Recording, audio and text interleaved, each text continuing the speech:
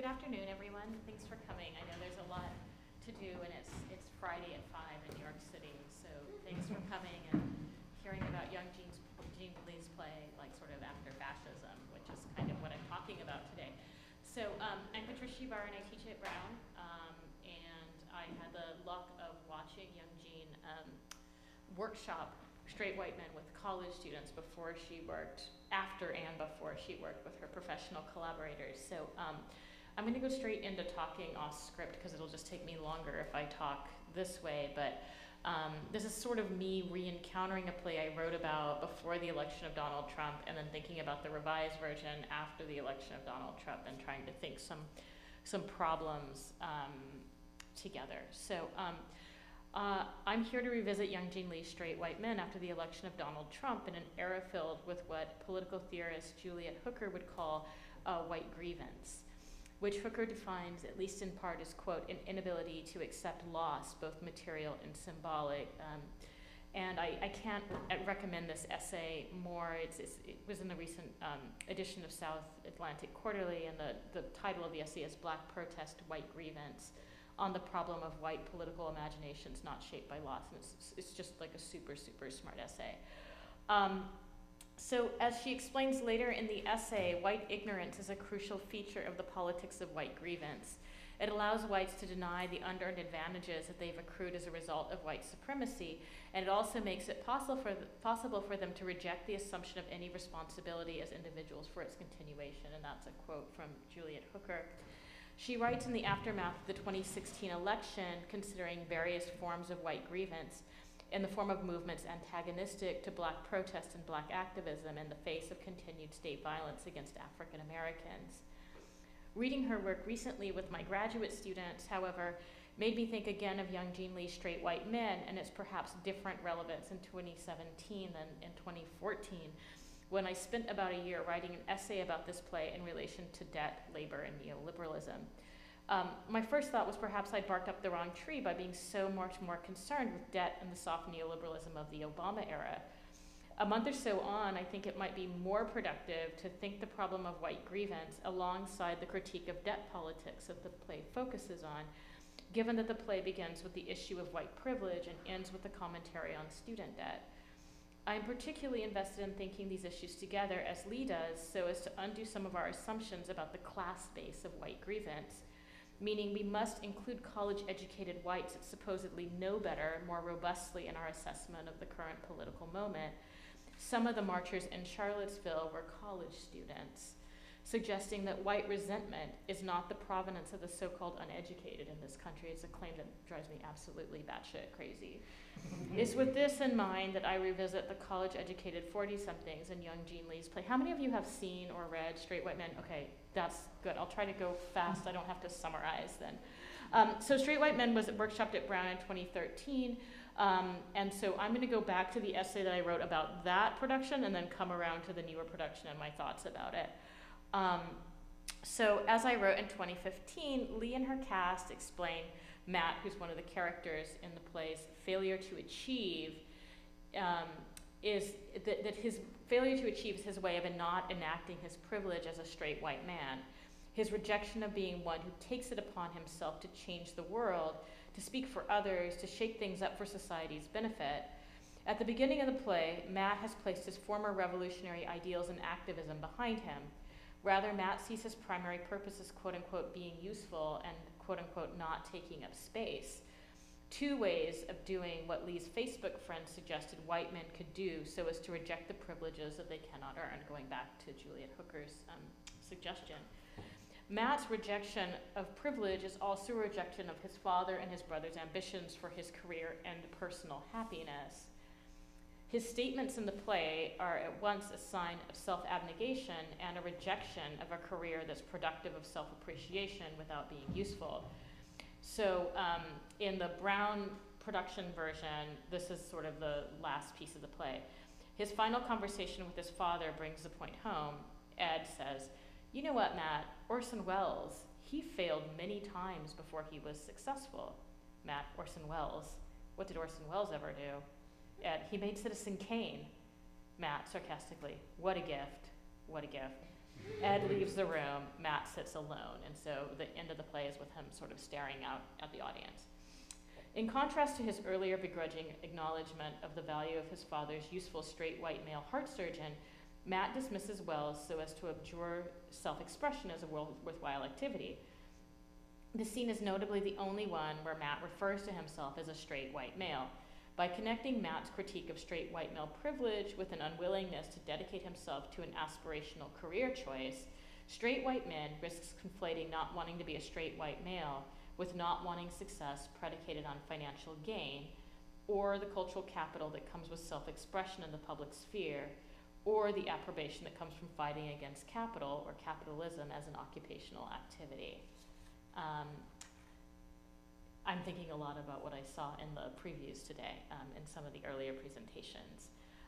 And I would argue that a closer read of the play might illuminate Matt's desire to be useful as a refusal of the self-making performance of human capital. So if you read your Foucault, you know that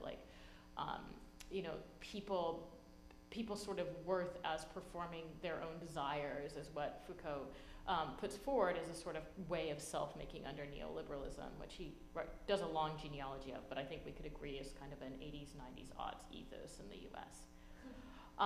So Matt makes a claim about wanting to be useful twice in Straight White Men, and this is in the earlier version of the play. The first is about halfway through the play, where Matt says, I don't need therapy, I need to feel useful.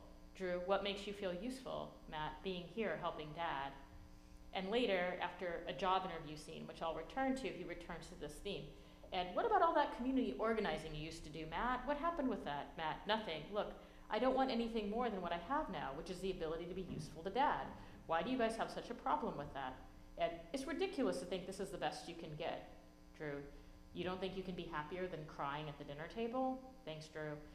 Okay, I know I'm driving everyone crazy with this, but it's so obvious to me what the problem is. Matt, you need to go to therapy.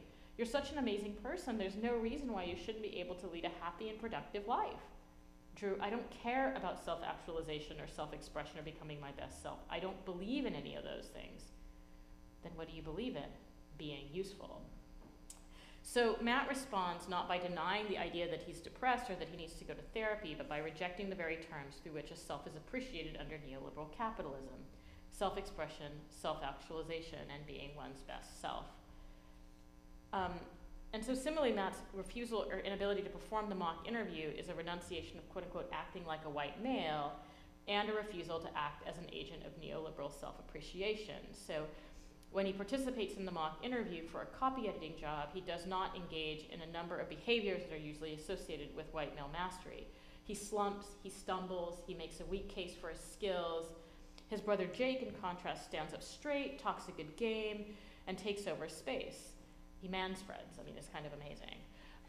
So more crucially here, Jake sells himself as someone invested in his self-appreciation without actually talking about his skills. He makes a convincing to the onstage audience of his father and the other brothers, at least, a claim for why he, as a 40-year-old man, should be considered for an entry-level job. Yet Matt, even after seeing Jake's example, and if you know the play, it's almost like painful to watch these two scenes sort of on top of one another. So he can't do what Jake does. And his failed mimesis, where he sort of half-heartedly claims he's creative because he appreciates creativity in others, shows that he remains wedded to an assessment of his actual laboring activities rather than selling his affinities as a form of human capital.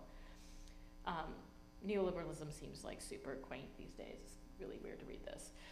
So, of course, this does not mean that Matt does not work. He engages in acts of domestic maintenance inside the home. He works as an office temp outside of the home. But the domestic labor he does or aspires to do, elder care, is feminized and outsourced to poor women, women of color, and others who do not have human capital under globalized capitalism to avoid such intensive and poorly paid work. And it's really striking how the people of color are always like at the outside of this play, kind of being referenced in this interesting way, and we can talk about that. So thus, despite his dedication and the difficulty of this work, his family dismisses his worth. As Ed says, if I need a nurse, I can afford one, meaning that this care work is to be done by people other than Matt, for whom such labor is not an efficient or robust use of Ed or Matt's investments. In this light, Matt's aspiration to not be a straight white male is anti-aspirational in a general sense, and is a particular refusal of the privileged position of self-appreciation by a first world subject. So, so the relationship between his aspiration and debt is tricky in the 2013 version of the play, and that changes later. Because the play doesn't tell us exactly how to deal with its character's psychological debts, or also doesn't give us a clean read on Matt's economic debts. And Lee engages very ironically with the idea of the familial inheritance. So there are these scenes in which they try to get to the thing that hurt Matt, but what they land on is this sort of moment of being in college in the 80s and 90s.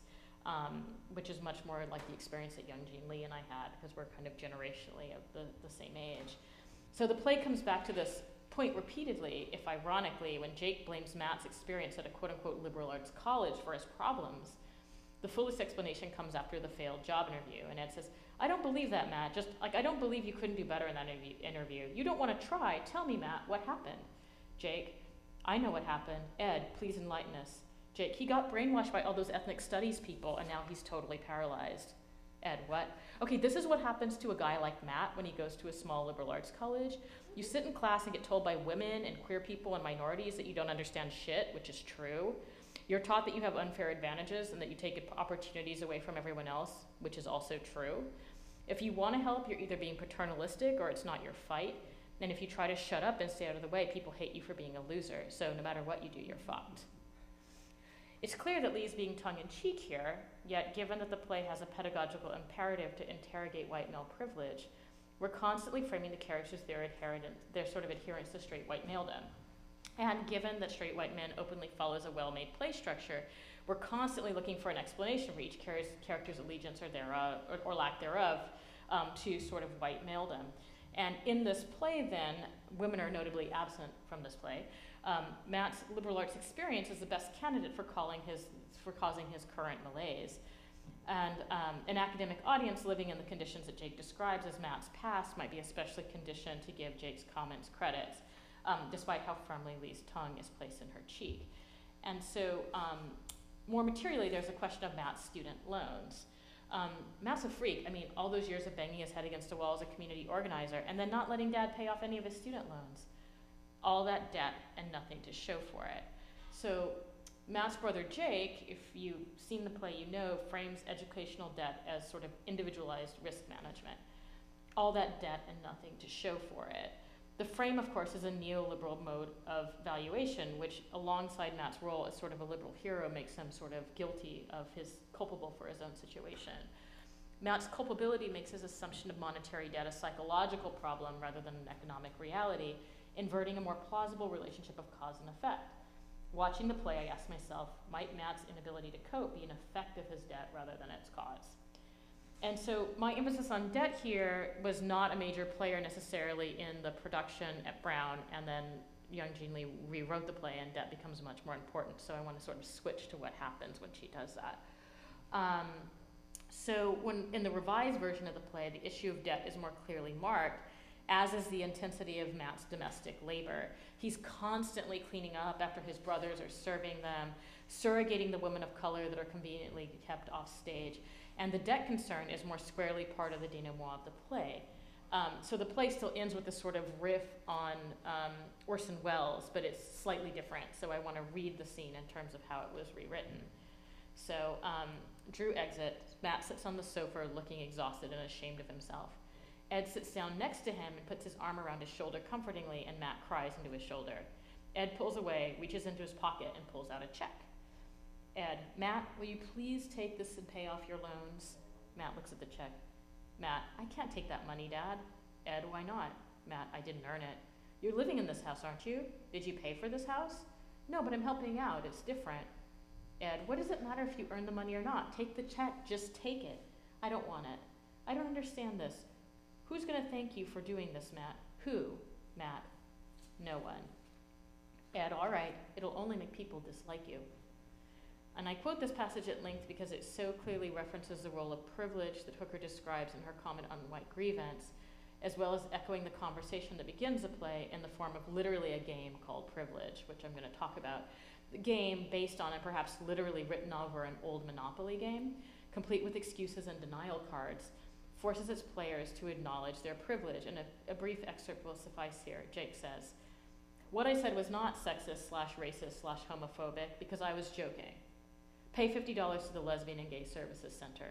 Jake pays. Drew mimes explosively shitting the dice on the floor. Sound of the garage door opening. Jake and Drew look up. Drew hurries to finish his turn, moving his thimble forward 7 spaces. Drew, shit.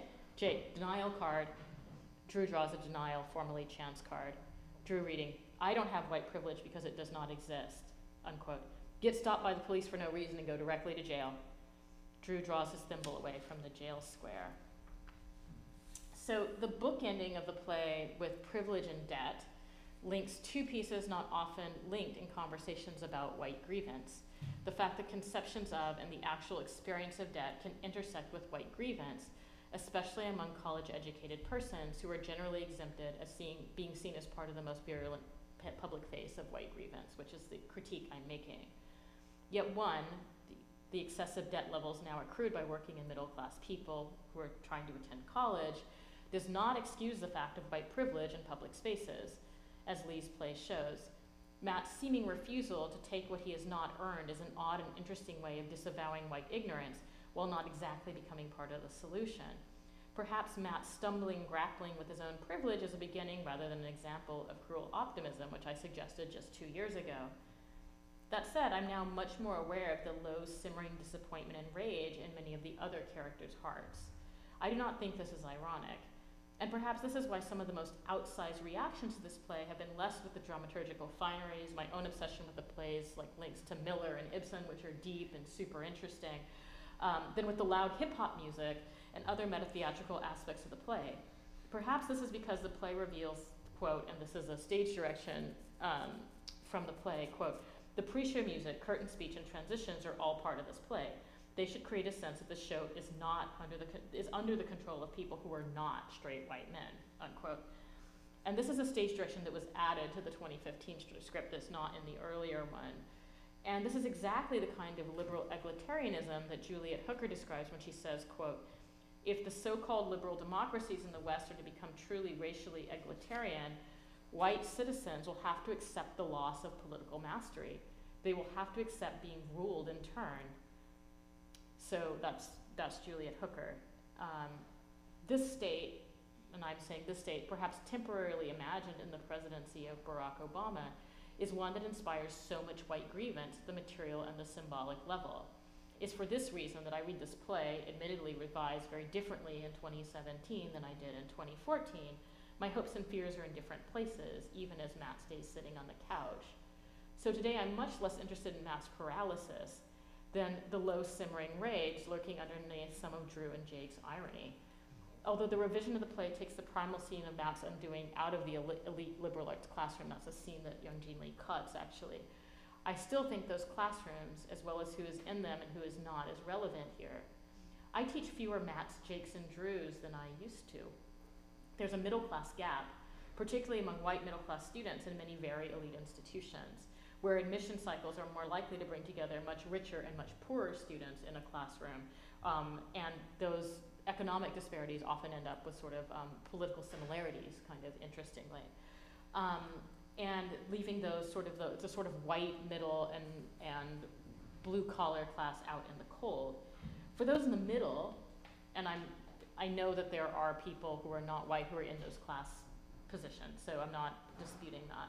For those in the middle, financial aid packages, even at a place like Brown, ask that students and their families take substantial debt, linking grievance to debt once more. There are a sizable part of people who voted for Trump who are in this state of the sort of class position that need to be considered. The aggrieved are not being paralyzed by our insistence on teaching ethnic studies, feminism, and the like, so much as hearing about what we do out in the media, not by being in the classroom itself. The media always already thriving these days to be an arch enemy to the project of racial egalitarianism. I'm hopeful then that I will see more Matts and Jakes and Drews in my classroom, and that they will be there without accruing substantial debt, so that one can take on the issue of white grievance seriously.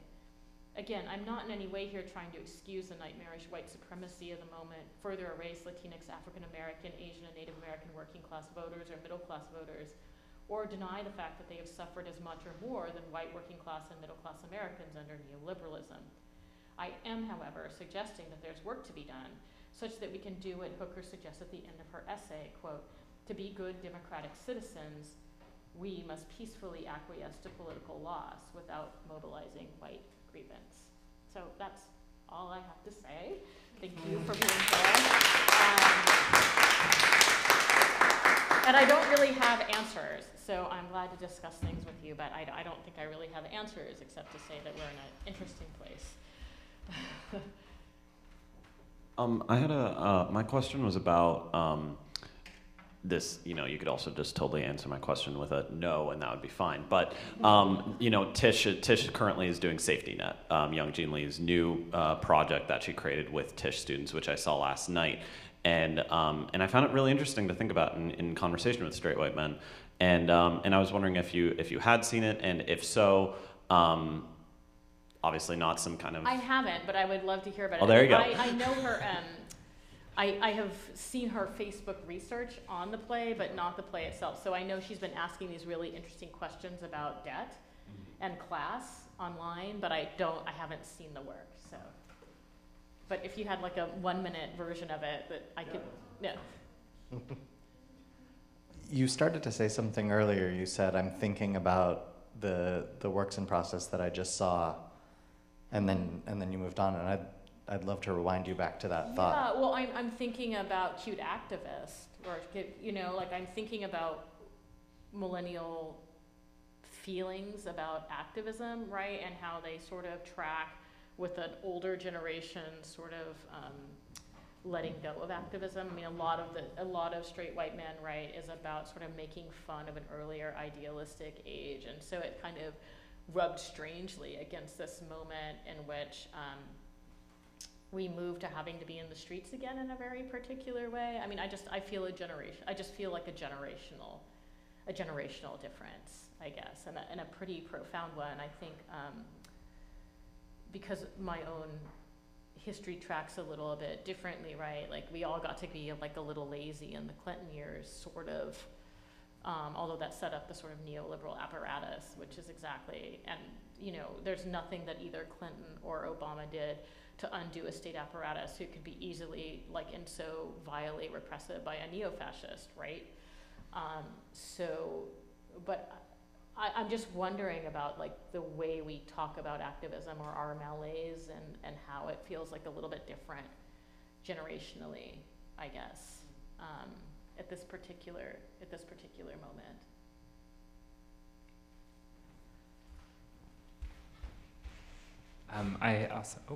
I also saw Safety Net, and I have a comment. So if anybody doesn't want to hear it, cover your ears.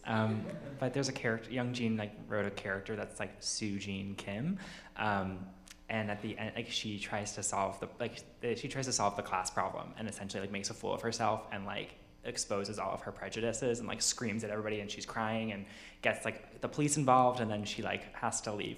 And she comes back in to scream at them you're not doing anything, I'm not doing anything, but at least I know I'm not doing anything.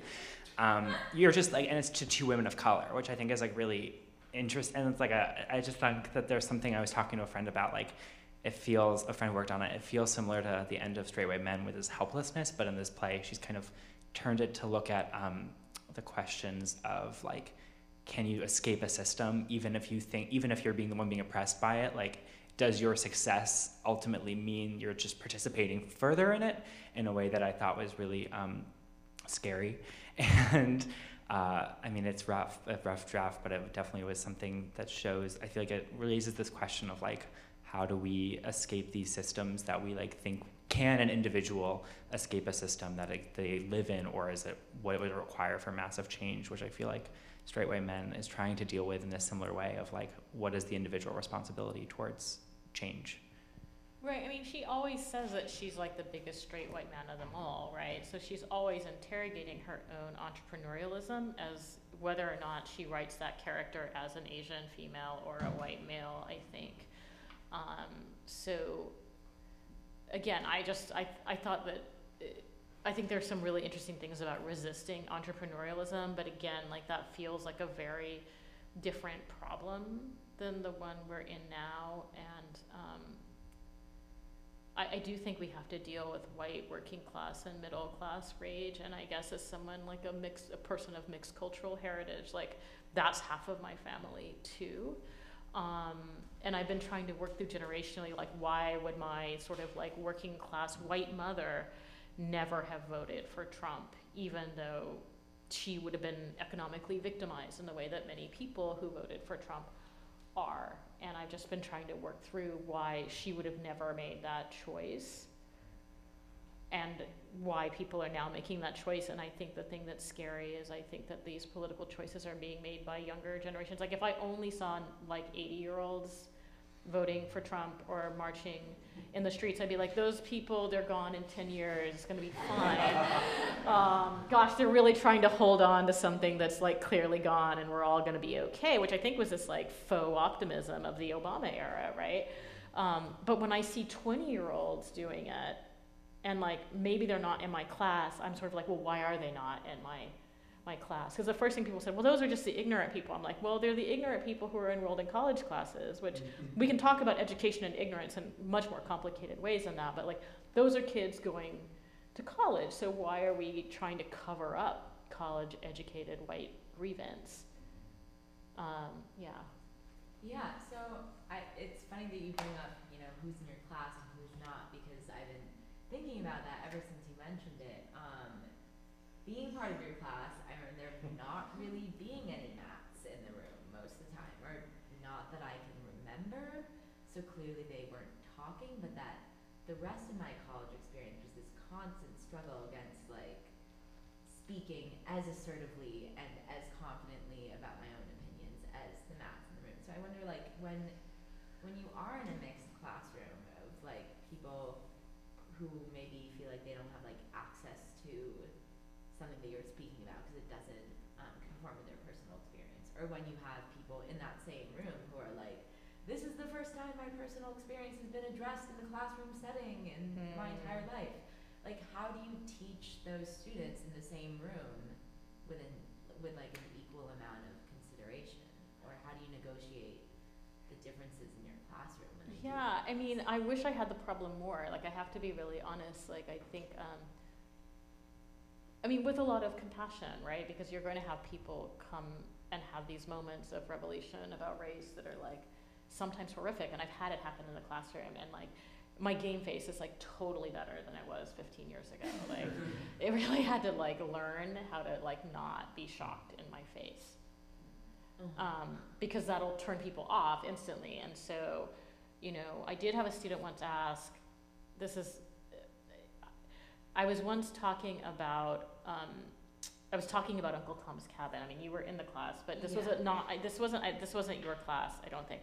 And someone said, someone said, well, I said, well, this legacy of calling a servant boy goes back to the infantilization of black men that has a legacy of slavery. And so it's just going through the whole genealogy of that term. And I had someone raise her hand and say, well, what would you call your servant then? Right? And I mean, I shouldn't even this is being live streamed, so I shouldn't even tell the story, but I was like, and I sat there and I was like, okay. And so I, explained, well, I think you would call them by their name, first or last, depending on, they're your employees, right? And people who I work with me, like I call them by their names. So I think you should just call them by their name, actually. But you know what I mean? That person had never thought of that as a labor relation in that way, right? So, but I don't know, the Jakes and the Matts problem is something that's kind of interesting. And I think it's about who's being admitted as much as people self-selecting out of a classroom taught by someone with a Spanish surname in an arts department known to be kind of liberal, right?